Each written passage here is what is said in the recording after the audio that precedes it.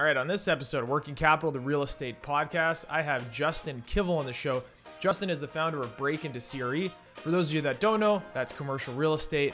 They're a leading source of financial modeling and career training for people trying to break into the industry. Awesome podcast. He also has a YouTube channel by the same name, Break Into CRE, which has over 18,000 subscribers, which is pretty impressive for the commercial real estate industry. Anyways, stay tuned. Hope you like the show. Justin, how's it going? It's going great, man. Thanks for having me on. Awesome.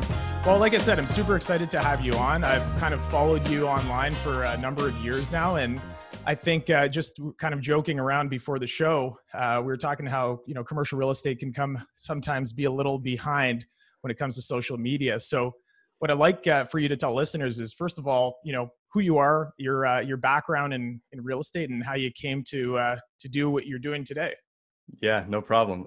So I started out in real estate probably similar to a lot of people in that I knew of people. For me, it was specifically a family member who had invested in real estate, and they had a pretty great life, I thought, kind of as a result of that. So I decided to go down the real estate path because I was looking at, okay, I really like math. I really like kind of tangible buildings, traveling to new cities. This seems like it could be a really good fit for me. So I had the opportunity to join a family business.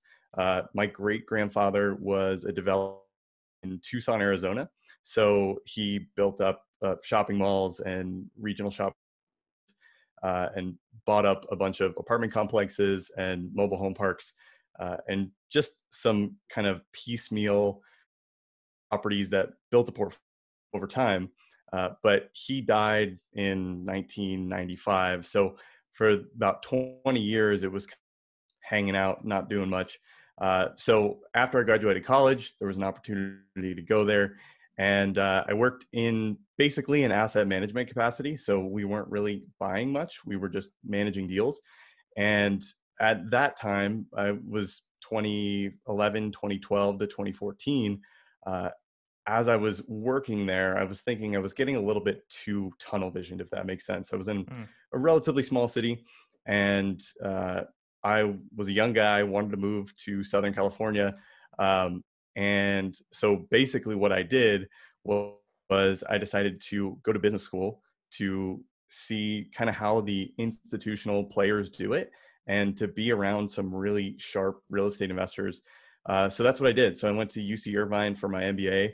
I had the opportunity to intern at 3 different shops. So I worked at MIG Real Estate to work at a company called HFF, which is now a part of JLL. And so I was working in retail and office sales there. And I was to end up working for them in San Diego.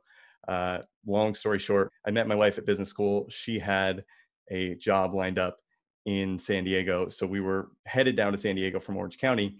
And basically what happened was I was packaging up a deal for a client, and they said, hey, we need a senior associate. It was a great entrepreneurial type opportunity. So I went and worked for them after business school down in San Diego. It was awesome.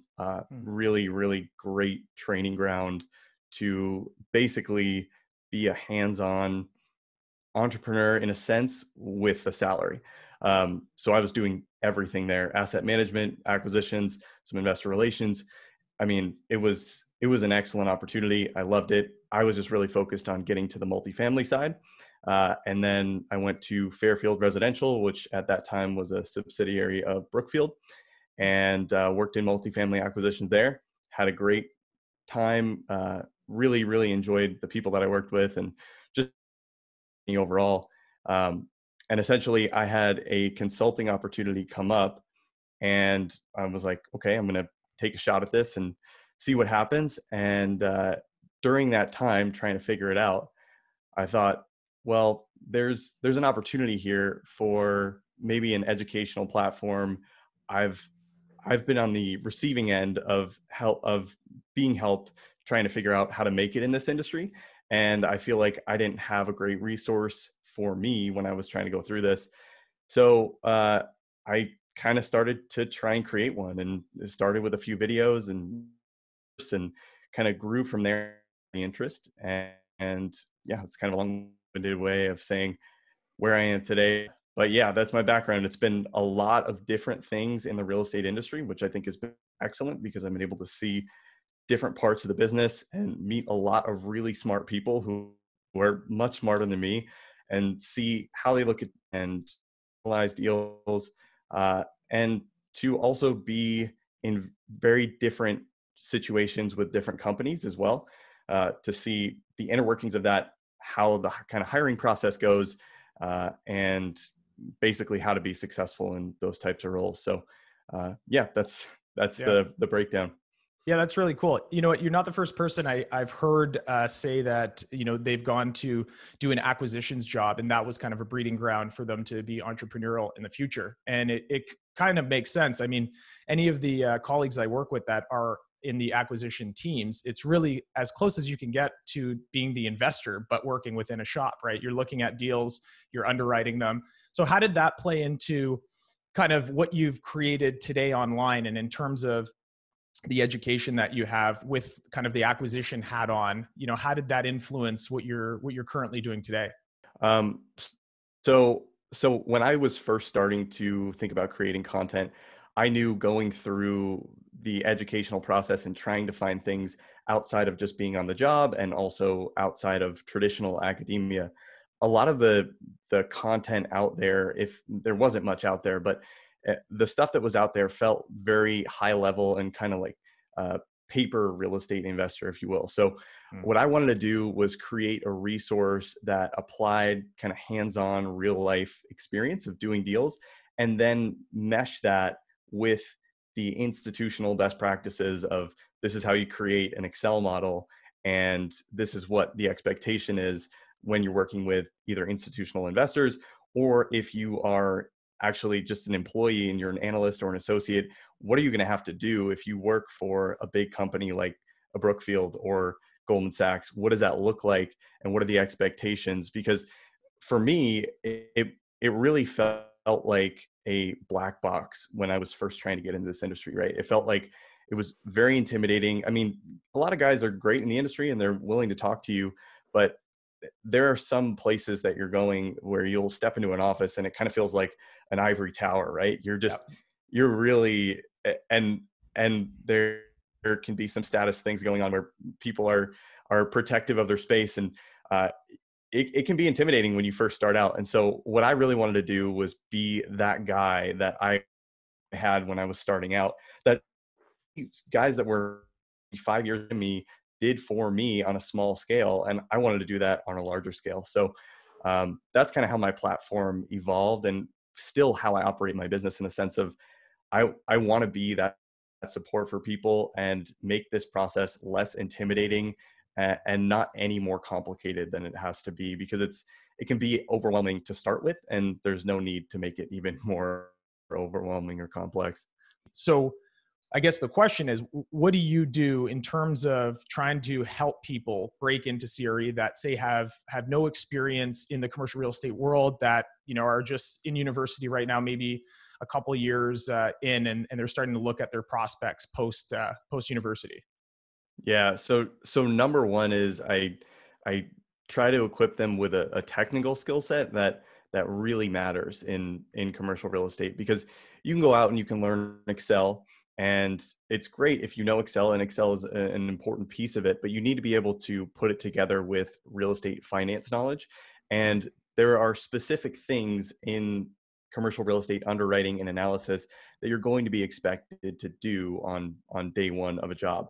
So what I like to do first is, with someone who's coming in totally raw and has no experience and maybe is in school right now, that's a great opportunity to merge what you're doing right now in school with learning the technical aspects of underwriting and modeling, because that's really how you're going to add value from day one. I mean, you and I both started in the industry at some point. We got our start in the beginning when we first started in our first job.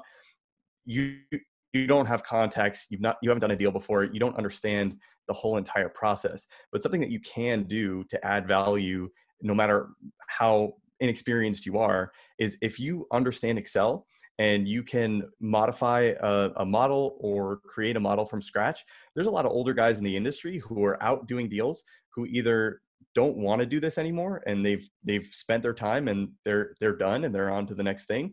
They don't have the time to do it, or there's a lot of really seasoned guys in the industry who don't know how to do it. And so if you can come in with a really strong Excel skill set where you're able to do things like model out 10 years of cash flows or build an equity waterfall model or do some of these things that you're seeing on job descriptions, you're going to be able to add a lot of value from day one. And that's one of the biggest wins for people looking to break into the industry without experience, because you can come in and you already have a large portion of the training you need to get started. And the company that you work with is going to have a way of underwriting deals, right? They're going to look at certain deals in this state and this state in a certain way, or they're going to look at certain deals with this kind of risk profile in a certain way. And you can learn all of those things, and you will learn those things on the job. But what companies don't want right now is, especially right now when hiring is so tight, is they don't want someone that's a liability on the Excel side, right? They don't want somebody that doesn't understand the real estate cash flow statement and also doesn't understand the basic calculations, right? Cap rate, IRR, equity multiple, cash on cash.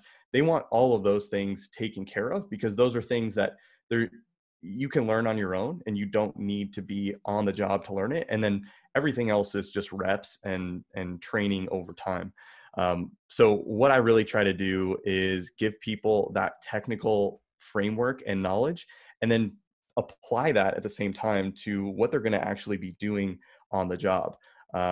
And whether that's at a mega huge corporation or a smaller entrepreneurial firm, I try to blend my experience in both to make it applicable to both scenarios, because two companies in commercial real estate can be completely different than one another and can operate completely differently.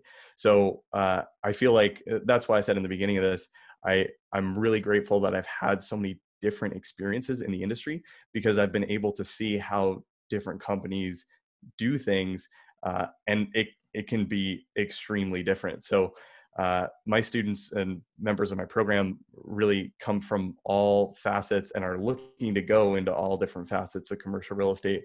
But that technical component and skill set is something that you can really tackle before you get into the industry. And that's going to set you apart from so many people, when, especially in a competitive job environment like we're seeing today.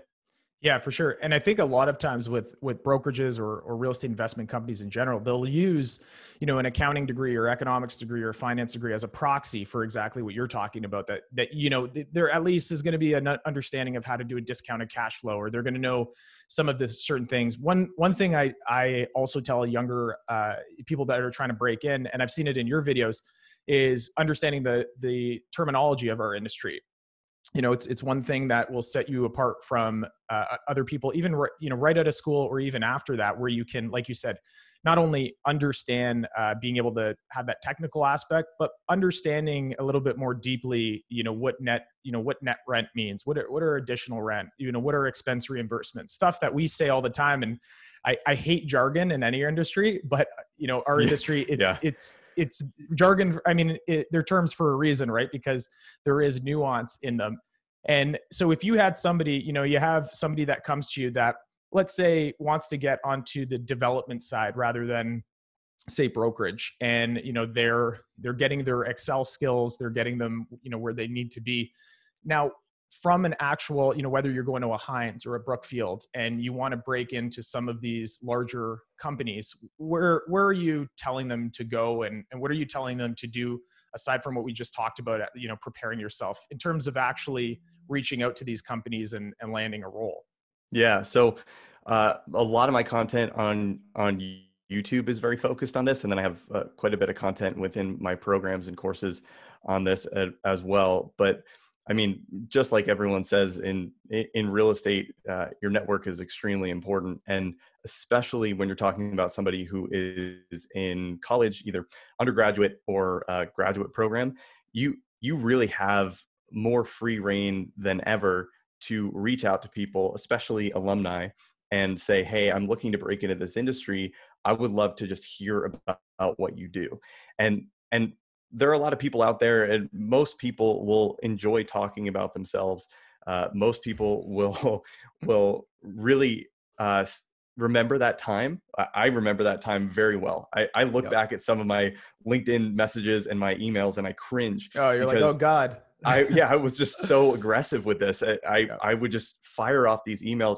My goal when I got into my MBA program was I wanted to sit down with at least 2 new people a week. And sit down could mean having coffee, or sit down could mean getting on the phone. But I wanted to really get different perspectives to see where I fit best in the industry. So it's kind of a 2-pronged approach, and this is why I interned at so many different places, because I wanted to see where I fit in best. But for people who are looking to break in, aside from the technical component, I would say, number one, try and use whatever your current situation is. So whether you're in university, grad school, or you're a career switcher and maybe you're in a different part of finance and you have a buddy who's working in real estate right now, use that to have that as an in to start building a network and really understand what different parts of the business do and if that would be the right fit for you personally based on your personality type. Because there are a lot of different things that you can do in real estate, and maybe you don't have the kind of outgoing nature to be an investment sales broker, but maybe you are really analytical and you want to be on the underwriting and portfolio analysis side at a major company. And there's huge career upside in both of those things. And the most career upside, from what I've found personally and from people who have been successful in my programs, are the people who kind of follow what they really want to do and who they are, right? Like you're not going to be, in most cases that I've seen, you're not going to be successful if you're really trying to fit a square peg into a round hole. So if you know that you're a super outgoing guy and you love building relationships and you love networking, then investment sales could be great for you, or any sort of brokerage could be great for you. But if it's not, then you're probably going to struggle. And so just being aware of where you fit in the industry and trying to build your network and using your situation to your advantage are 2 things that are, again, massive pieces of the puzzle aside from just learning the technical components. Yeah, I think there's this push, or has been this push in the past from education, or from an educational point of view, to shore up the areas that you're not as strong in. And I always thought the opposite. It's like, find out what you are strong in, kill that. And like, even myself, Totally. like on the investing and brokerage side, have no problem speaking with people, no problem, going out and networking, where I have colleagues, like they're terrified of that. And then on the flip side, I don't mind underwriting deals, but getting into the minutia of certain, waterfall models or building them, I would rather just not do that at all. And there's no sense you taking all of that opportunity cost and basically trying to get yourself up to average when you already excel in another area. Would you agree with that? I totally agree with that. And I get this question so much, where people will see my content and they know that it's pretty analytical training. Yeah. And they'll say, well, I want to be an acquisitions director or head of acquisitions at XYZ company. And but I really see myself as a leader, and I don't see myself sitting behind a computer screen, and I just can't see that being me. And my response to that is generally like, if you are an acquisitions director, even at the highest levels, you're going to be reviewing models. Like you're going to have some sort of deal structure that's going to come in that you're probably not going to trust someone with 1 to 2 years of experience to build out for you. So you're going to need to step in and do that. And at every level in between, you need to be able to review models, see how different assumptions are going to tweak your models. And so it's tough. You need to, my recommendation is generally to make sure that your end goal is aligned with what you like to do and that the process is enjoyable. Because like I said, there are so many different avenues you can take in this business, and they're all so different. And so if you like real estate and you want to learn more about real estate, most people get into this industry. And in my experience and what I hear from just member and student feedback is people want to get into this industry a lot of the times for in the kind of high finance commercial real estate component, because they ultimately want to own their own real estate or they want to own their own deals. Like, Yeah. well, many people who get into this industry are entrepreneurial. They don't plan to work for someone forever. And so really understanding like, hey, where am I strong? Because even if you want to do your own deals, you can always hire someone or partner with someone who's better than at that than you are. And I've 100%. seen that so many times with people. I think you're probably a good example of that. Somebody who partners with someone who's maybe stronger in another area, and you do what you do best. I remember I was looking at an asset management role, maybe in 2016 or something, or at some period where I was looking to get back into multifamily and wanted to focus on multifamily. And I had one of my mentors and one of the guys that I invest with today as a limited partner and has really been helpful in my career. I asked him, should I go into asset management? And he was like, well, do you want to be an asset manager? And I said, well, no, not really, but I think it'd be a really good thing for me to really see at a high level from an institutional perspective, how this is done and be the guy. How the pros do it, so to speak. Yeah, exactly. And I had done it on smaller scales and for retail and office at higher levels, but not specifically for multifamily. And what he said to me is, he said, well, if you end up going out and doing your own deals, you can hire that. You can hire someone who can do that for you. And since that time, I've always had that in the back of my head. He actually ended up going out on his own and doing just that. And also I've seen that time and time again, where maybe you have a guy that's really has a great network and can find deals. And then you have somebody else who can line up the capital and financing and all of that. And they don't have someone that maybe is too operational, and they can just hire that. Whereas I've also seen people who have been very successful coming from the operations side, but maybe they don't have access to capital, or maybe they don't really have a great acquisitions track record, but they know how to actually execute on a business plan.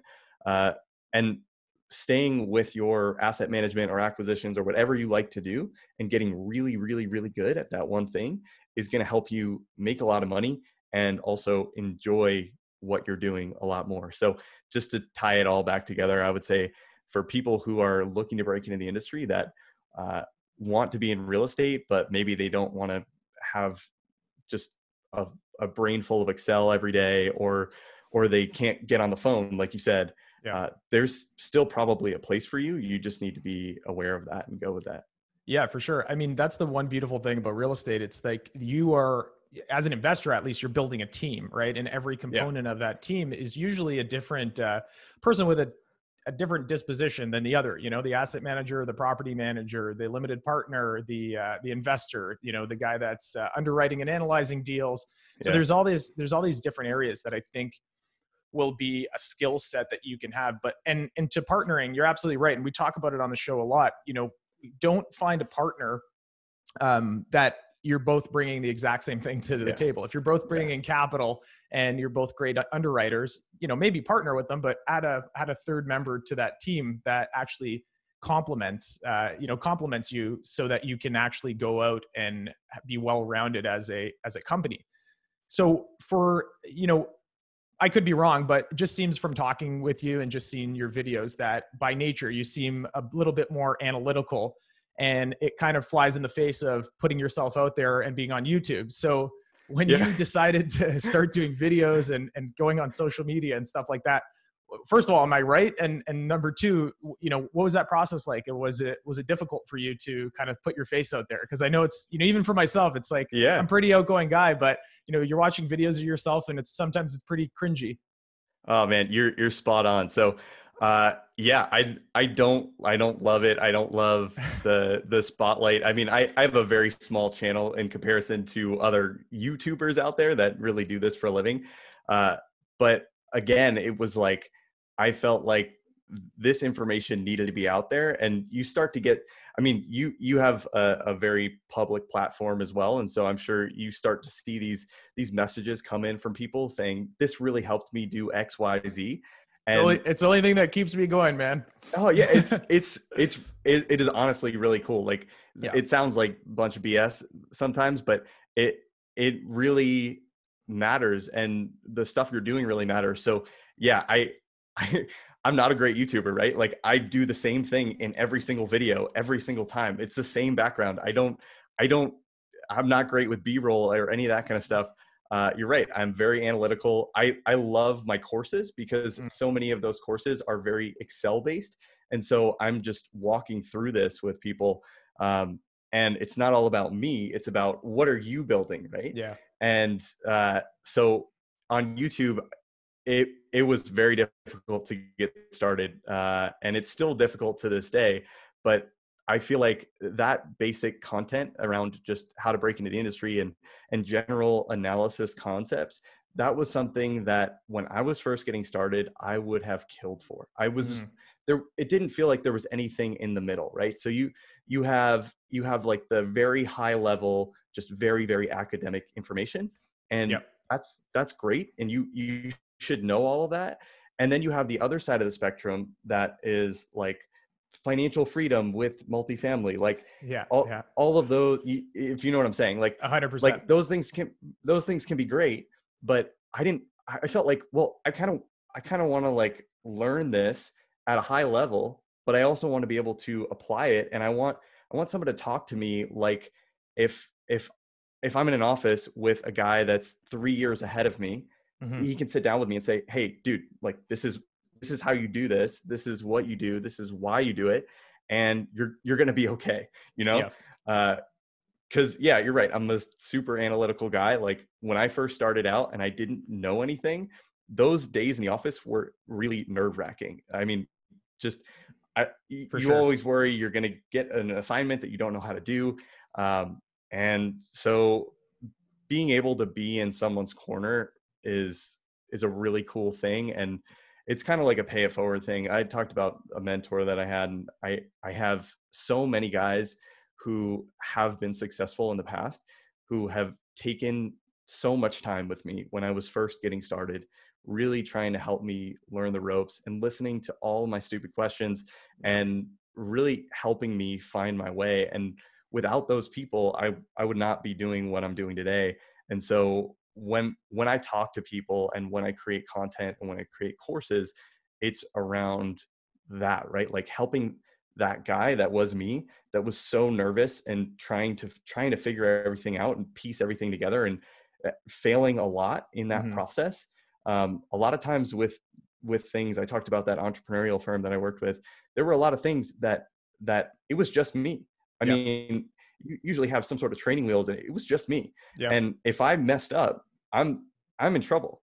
And so what I want to do is create that kind of safe space resource where someone can come back to, whether they have a job or they're looking for a job, that maybe they run into something and they're like, oh no, I don't know how to do this. They can come back to a course or my platform, or Break Into CRE Academy has a coaching feature. You can come back to me and say, whoa, this was an experience that I wasn't expecting. What are your thoughts, or something like that? So that's kind of how I try to run my platform as a whole. Yeah, that's great. And I mean, like we were talking about this before the show, like to me, you say it's a smaller channel, but like they're on the real estate spectrum of channels on YouTube. Like you said, you have the ones that are very like, they remind me of like the 1990s infomercials. Like there's a red Ferrari and 3 blondes and you're like, get into real estate. And then there's the side that you're not only are you in real estate on YouTube, so that kind of makes the pool even smaller. You're in commercial real estate, which makes the pool even smaller. And then you're really like on the side of people actually going in and being practitioners, not necessarily investors. So the fact that it's as large as it is incredible to me. But I think you're absolutely right too. Like the thing, anytime that you're like, what's the point of putting these videos out? Or, maybe at the beginning when you're putting yourself out on social media, and it goes for anybody listening that wants to get themselves out there, you get that one message from somebody, in Idaho or something, that's just like, hey, this video is really impactful for me and it really helped me in this way. And that definitely fuels kind of the creativity that you had. But the last few videos that, I saw from you were, very, very topical. They were talking about kind of looking for jobs within the downturn, talking about how you're underwriting deals today, interest rates and where they are. So I think as long as they stay topical, they're always adding value. What I wanted to ask you though, in terms of the actual courses that you do, why don't you give listeners just kind of a background of how it's different from the stuff on YouTube, and maybe what it allows you to do that perhaps YouTube doesn't necessarily? Yeah. Sorry, you cut out one more time. I was trying to follow, but Oh, sorry. yeah. How much do you get there? We'll cut that out. You're like trying to, I guess, cater to an audience that you narrowed down the audience Oh, the very narrow. well. Okay. Yeah. But then, yeah, you were in and out on Okay. that. I'll just redo it quickly. Yeah. Sorry. I was trying to let you go. No problem. No problem. Yeah. So, I mean, we were talking about this a little bit before the podcast, but that, your YouTube channel, you said was on the smaller end, but to me, the idea that there's a YouTube channel that is in commercial real estate, that's a very specific area to begin with. So I think you've put out a bunch of great content, whether it's interest rates, whether it's underwriting deals. The question I had was more so about the courses that you do. So when you see the content that you have on YouTube, how are the courses different, and maybe how do they allow you to do things that perhaps you can't do on YouTube? Yeah. Great question. So YouTube is like you talked about, right? I mean, YouTube is a gigantic platform. And if you're kind of catering to 18 to 30-year-olds, uh, most of those people are also watching other videos on YouTube, right? So there's a little bit of a high level overview that needs to be incorporated into most of these videos, even though they can get pretty granular. What I can't do on YouTube is walk through an entire model build out, right? So if you're trying to build a multifamily acquisition pro forma and you're starting from scratch, and this is something that you're trying to learn for maybe a job that you have, or preparing for an Excel interview exam, that's a great example where I have a course that's literally 9 hours of just preparing for Excel interview questions that you might end up getting when you're interviewing for a small firm or a big firm. So I can't go nearly as in depth on the Excel modeling side. And I also can't share resources. So every single course that I have has some sort of either an Excel training file, which I took some courses that were just Excel based when I was first starting out, and I found these step-by-step Excel training files where you're doing something with the instructor, and then you have a solution right there to check that with you. I found that very, very helpful. So most of my courses really start with that base of this is the foundation, and we're going to build these things together and build on this foundation throughout the entire course. And then maybe we'll have a more advanced section where we'll have at the end of the course a full case study where you'll be building out a full model, or maybe you'll be doing a valuation of a sample deal. And then we have the more advanced courses, which are really focused on building an entire model from scratch, like something that you would be either working in kind of an institutional setting, or you would be expected to create or modify, or whatever that looks like. But yeah, on YouTube, YouTube is great for a lot of the career related stuff, because those can be quick 7 to 10 minute videos. But for people who are really looking for the training, I mean, some people reach out to me and say, "Hey, I've been watching your YouTube videos. They've been super helpful." And those are great for high level overviews and behavioral type things when you're trying to prepare for an interview. But if you really want the technical skill sets, that's something that I can't offer on YouTube. And that's really where the course content comes into play. And for people who are really looking to break into the industry and master real estate financial modeling, and be that person that you step into a role and you're valuable from day one, or you step into an interview and the hiring manager goes, wow, We got to this get this person guy. is exactly what we need. We got to get this guy. Yeah. That's what you want. And that's really where the courses come into play, where that's how I train people to end up being that person. And I think I've seen the same thing where I've put out, YouTube videos where it's going through a deal, and, you always get a message. Hey, can you send me that Excel file? Yeah. And it's like, exactly right. Like, you can talk about interest rates, you can talk about the state of the economy, in a 5 to 10 minute video. But once you start getting in the weeds, 100%, I can see how, just another platform is a little bit easier.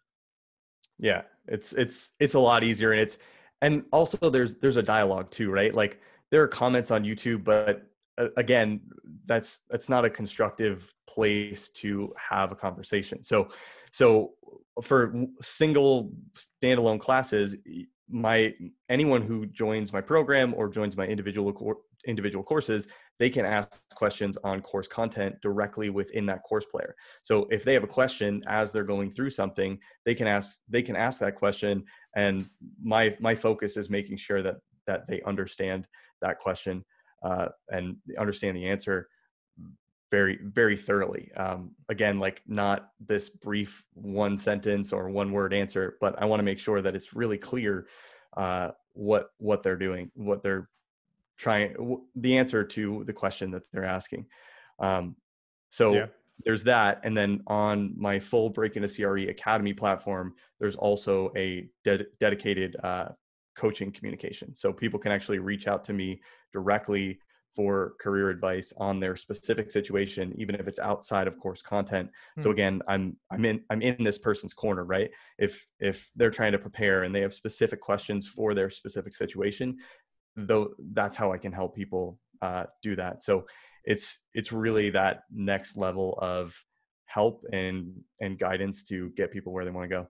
I guess that would also be helpful for listeners that are on the investment side, that they're, say that they are entrepreneurs already in real estate, and they're looking at an asset that they want a specific model for, or kind of understand how to underwrite it. Would that kind of be the avenue that they would go, maybe on the coaching end? Yeah. So I tend to stay away from the actual deal analysis, and I do consulting separately, which Okay. is really doing that and doing a lot of real estate financial modeling and analysis on behalf of clients. And so that is kind of the separate thing. And the academy coaching is really focused on career coaching. But yeah, for people who do want more of a kind of deal analysis or underwriting, or looking with help with building a model for their own deal, there's a consulting form on my site that people can reach out to me directly through that. I'm not taking on new clients at the moment. I've got a handful of groups that I work with and that I really enjoy working with, but just trying to manage everything. Yeah, no, 100%. Okay, well, listen, we're almost out of time here. I usually do a few quick questions at the end here, a little bit of rapid fire style. So if you're ready, I'll fire away. I'm ready, man. Okay, so doesn't necessarily have to be real estate, but most people on the show do answer in the real estate space. Favorite book that's helped you in what you're doing in your space? Ooh, favorite book that's helped me with what I'm doing. I'm going to give two, and this is very consistent with my platform. Number one is Real Estate Finance and Investments by Peter Linneman. I was going to say Linneman. Yeah, Linneman, I got to get him on the show. No, it's a great textbook. And I refer people to that textbook because it talks to you in an academic way, but it also talks to you in a way of, hey man, this is what you need to know. And it's understandable, and it's not too big, not too short. It's wonderful. So that really helped me put everything into context. And I really focused on understanding everything in that book too, as I worked through it. Another one that I don't hear talked about all that much is a book called Confessions of a Real Estate Entrepreneur by a guy named Jim Randall. I think he's out on the East Coast, and I think he actually was an adjunct professor at NYU or one of those East Coast universities. Yeah. And that book is all about his hands-on experience. And it's a long time ago, but it has some great lessons about things like conversions into different uses, and just how much money can be made in real estate if you do things correctly, and if you structure deals in the right way and structure your financing in the right way.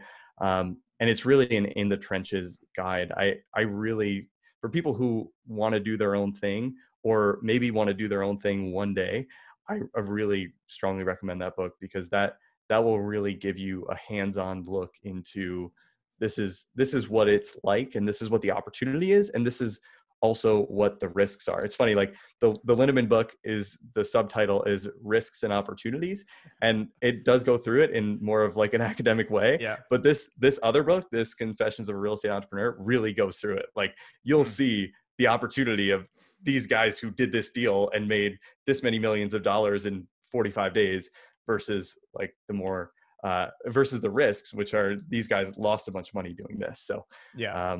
I think both are really helpful. That's great. And I'll just add on the Lindemann point, what's great about his book, like many textbooks, is his appendix is very in depth, so that when he does, one thing in chapter 2, that little, superscript, you can actually go into the appendix and be like, oh, okay, now I can kind of see how the model broke down, or kind of a little bit more of a deeper dive. Okay. So you mentioned a little bit earlier, but who is one or a few of the mentors that helped you out at the beginning of your career? Yeah. So a lot of guys that you wouldn't have heard of, but they are the presidents and CEOs of some major real estate investment firms. Most of them are in Orange County. I'm local to San Diego, but a few guys in San Diego. But it's really guys who have been there and done that, and have done a lot of the things that are necessary, and have walked that path already, and have already experienced success. There's one in particular.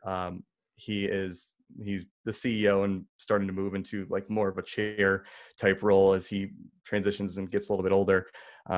But he understood my entrepreneurial spirit.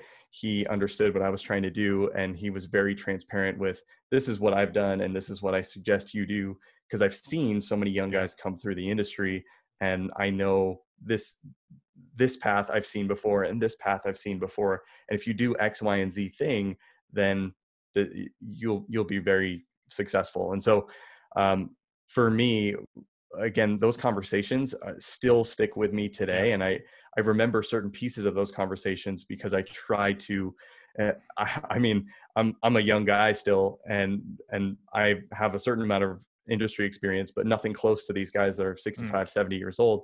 But I try to pass on some of those things that I learned in my programs for people who are looking for advice. Because like I said, I mean, I really sat down with two to four people a week during business school, and built some great relationships, and many people that I still keep in touch with today. And so, yeah, I wouldn't be here without the people who have really done that, and then have turned around and said, hey, I've made my money. I've done what I wanted to do, and now I'm ready to help the next generation. Yeah, it's great. You kind of pass the torch, or they pass it to you, and you kind of do the same thing for the younger generation. So speaking on that point, the third one would be something that you know today about the industry that you wish you knew when you started out. Yeah. So I know it could be a long list, that one. Yeah. So one of I keep talking about mentors, but I've looked through some of my LinkedIn and email messages, and I cringe. I reached out to a lot of people, but through that, there were a lot of great people who responded, and we built a relationship over time. This was a guy that was a third-party consultant at a company that I worked at, and this was actually my family business before I went to business school, and I was trying to decide on what to do.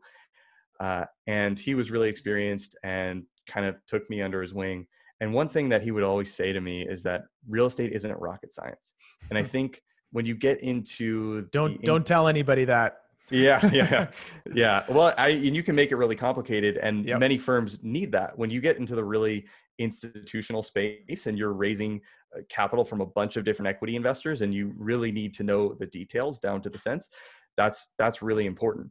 But at the end of the day, it's easy to see commercial real estate as this really huge, intimidating industry with a lot of really intimidating people, when what it comes down to is it's basic supply and demand, and everyone uses real estate in everyday activities, in everything that you do. So it's, with many of these product types, it's relatively easy to understand.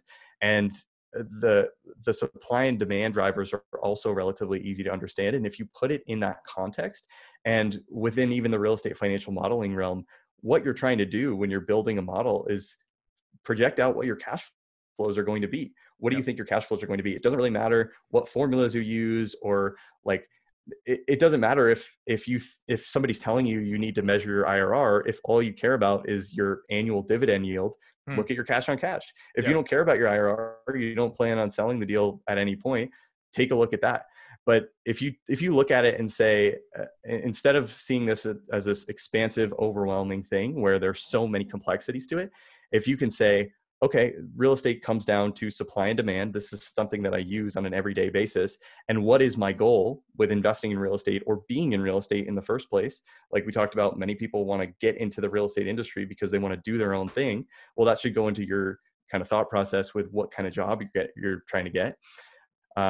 Everything just falls into place much more easily, and it feels a lot more attainable and tangible. So yeah, real estate isn't rocket science. I wish I had internalized that more when I was first starting out. But yeah, you can make it rocket science, but it doesn't need to be. Well, yeah, that's the great point. It's like, you can make it as complex as you want it. And we could talk, just like anything in finance, we can talk in a language that you could have nobody understand that's not in the industry if we really wanted to. And that doesn't help anybody. Makes you feel smart, and that usually alienates people. Exactly. So my last question, my favorite of the bunch, your first car, make and model. Ooh, 95 Dodge Intrepid. Man, that thing was really rusted. As a boat. That was a boat. That's exactly amazing. What it was. Yeah, everybody called it that. It was really a boat. I love that thing though. I was bumping music in that thing. I loved it. I kept it until college. So those first cars, man, doesn't matter what it is. It was a symbol of freedom. So that's awesome. Well, listen, where can people, we'll put, links to all your content. So YouTube, as well as any of the programs, but if there's any other area, where can people reach out to you? Yeah. So the Break Into CRE YouTube channel is great for free content and a general overview of what I do. And also just general commercial real estate career and analysis training in general. And then if you want to take a deeper dive and really build those analytical skill sets and modeling skill sets, or if you're preparing for an interview exam or really the application process and want somebody really more in your corner and that can answer your questions, then breakintocre.com is going to give you access to all of the individual courses if you're just looking for one or two classes and that's all you're looking for, or the full Break Into CRE Academy program, which if you've watched any of my videos, you've probably heard this already, but you'll get access to all Break Into CRE courses, every single real estate financial model that we have as far as templates are concerned, and then also Excel training files as well. So you can practice those and Excel interview exam training and all of that stuff. And then you'll also get one-on-one coaching through that for career-related questions as well. My guest today has been Justin Kivel. You've been listening to Working Capital, the real estate podcast. Thanks, Justin. Thanks, Jesse. I appreciate it.